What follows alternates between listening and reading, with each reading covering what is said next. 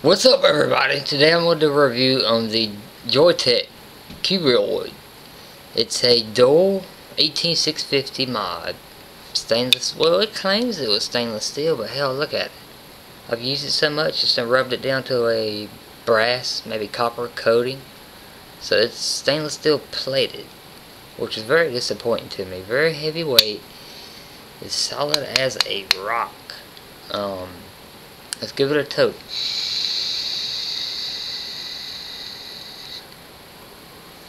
It's excellent. If you can see on the screen, it's got everything you need.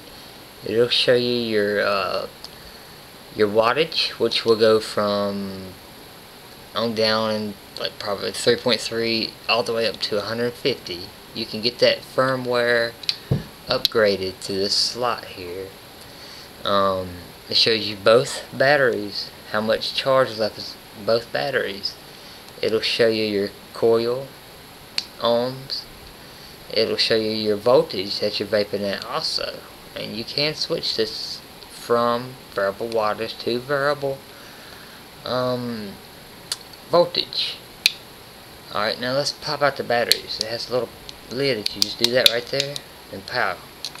Your batteries, sometimes it's kind of hard to get out. That's one of my nitpicks about this thing, and the fact that it's the chrome or so-called stainless steel is coming off.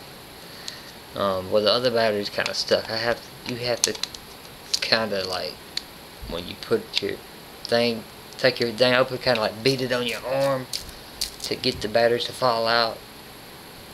All around solid mod is you take off your tank, which is the Halo reactor tank, by the way. I've done a review on just before this one, and it's got your spring loaded 510 gold-plated connection, and it's just, I've enjoyed it for quite a long time. I had it for a year now, ever since it came out, and it's still held up strong, except for the fit and finish. It's got a lot of patina on it, which shouldn't have done it, because I take very, very good care of my mods and everything.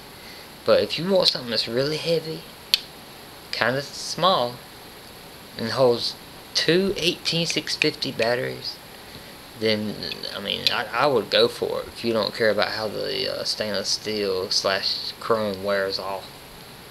It's all around just solid mod.